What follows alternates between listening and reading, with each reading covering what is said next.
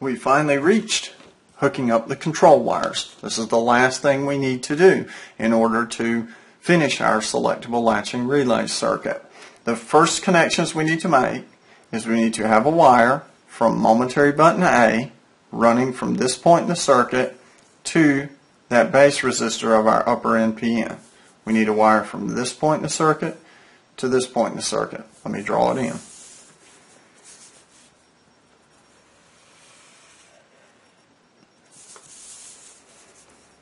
That's the first wire we need to run. Let's put that wire in. We need a wire from this row in the breadboard where the lower right hand leg of the momentary button is located, a wire from this point to the row in the breadboard that base resistor for the top NPN is located. A wire from here to here. I'll use yellow wire so it's easier to see. One leg connected in the row with the lower right hand corner of that momentary button, and the other piece of the wire goes into the slot. Zoom in. Goes into the row that this base resistor for the upper NPN is located. This goes right there. From here all the way up to the lower right hand leg of momentary button A. Next, we'll need a latch control line from momentary button B from this point in the circuit to the row in which the base resistor of this upper NPN is located. This is relay circuit A, this is relay circuit B, so we need a wire from this point in the circuit to momentary button B, the row that it's located in. Let's draw that in.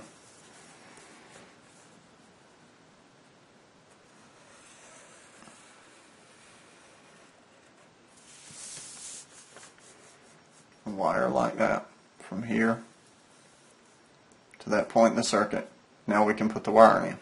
We start out by adding a piece of wire into the row that the lower right hand corner of that momentary button is located, and then run over to the row that this upper NPN base resistor is located. Like that.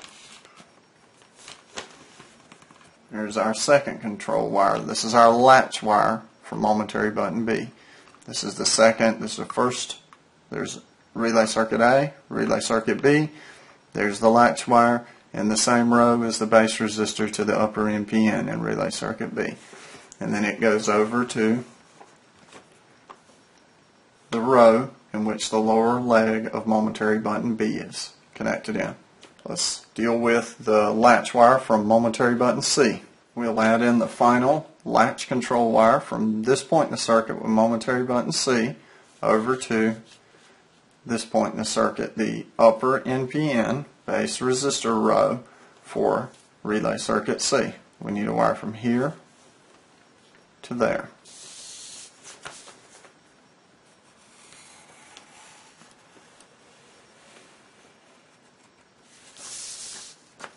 Like that. We have a wire from this point in the circuit to that point in the circuit. Let's add it in. We'll add one end of this wire to the row that the lower right hand leg of momentary button C is located. Add it in that row. There's the row.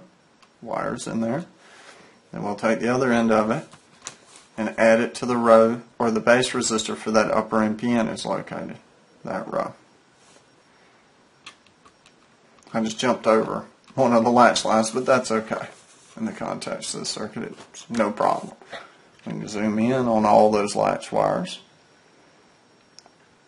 Each one is the same. This is from momentary button C, momentary button B, momentary button A, and then there's where they terminate to each of the buttons. At this stage we can do a test.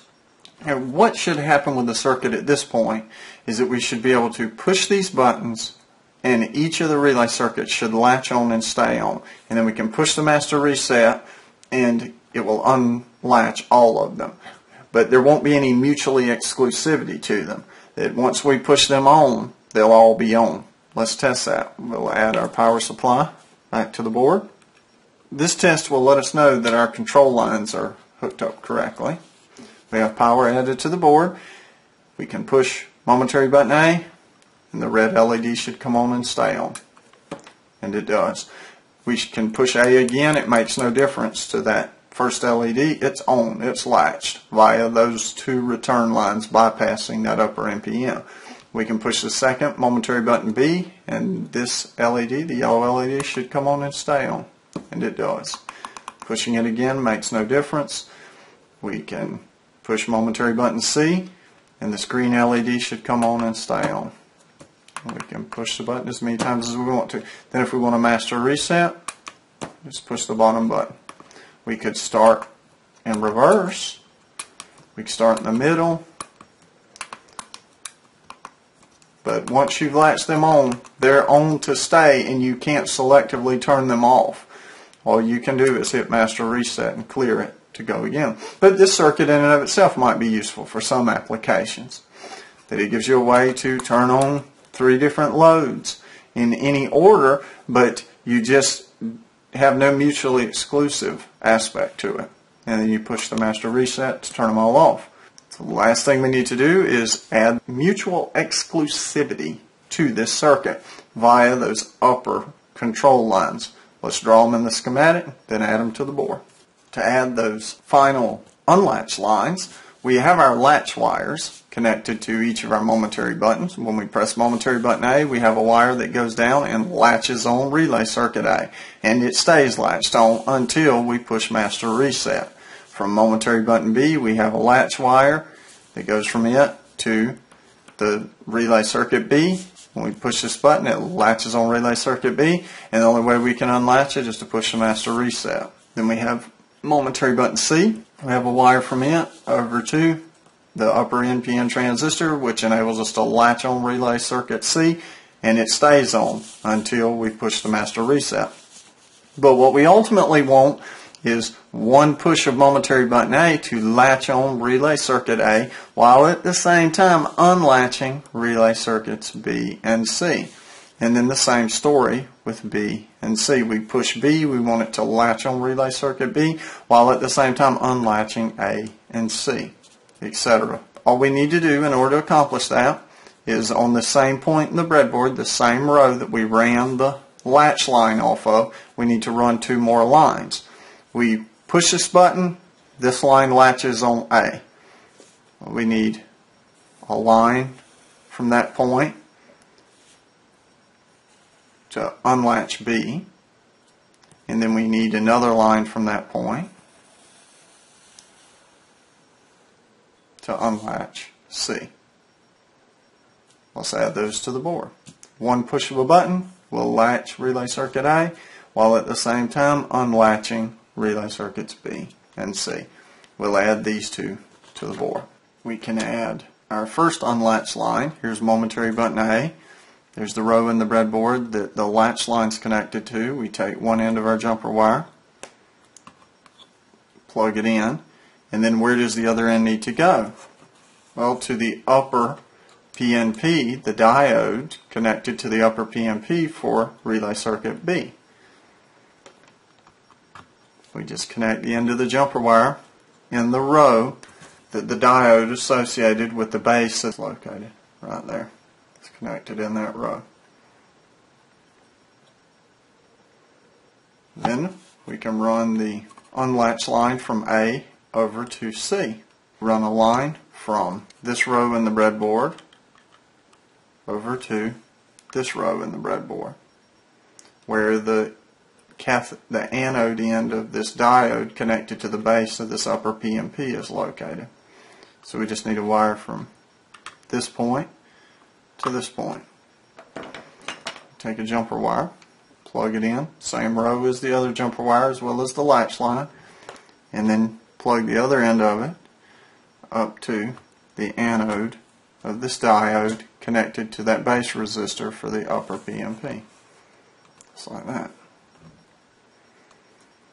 Back to the schematic. We have momentary button A and its control wires tended to. We can move to momentary button B. We've already added its latch line in, going to the upper NPN for relay circuit B.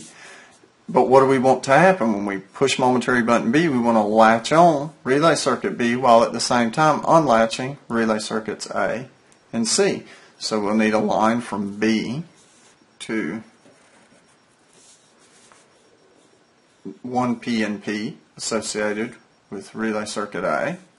That'll unlatch A with a press of a button, as well as latch B. Then we need another wire from this point at B over to C, the lower PNP associated with C.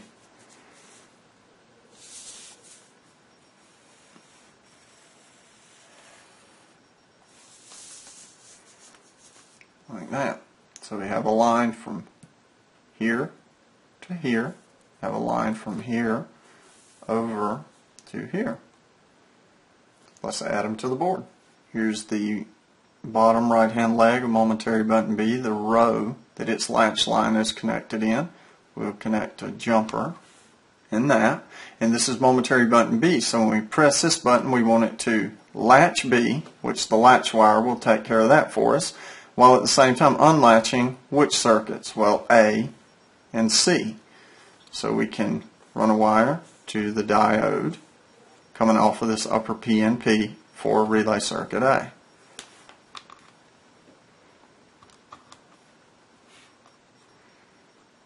Like that.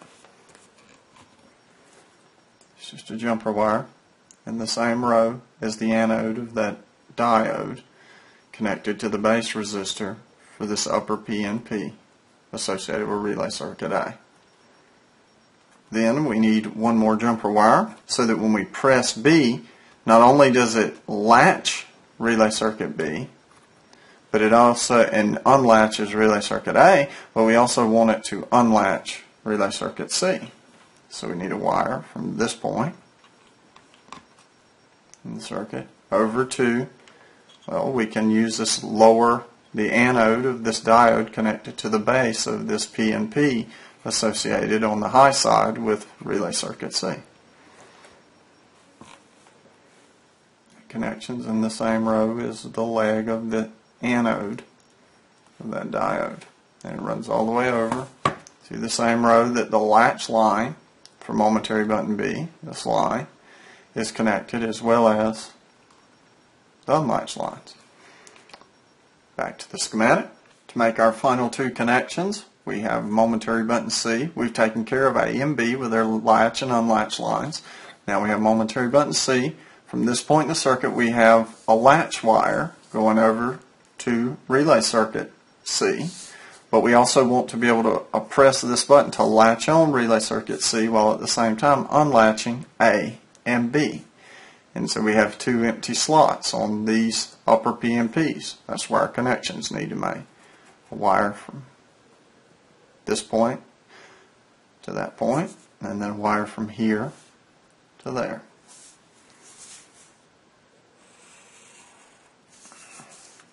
That'll suffice.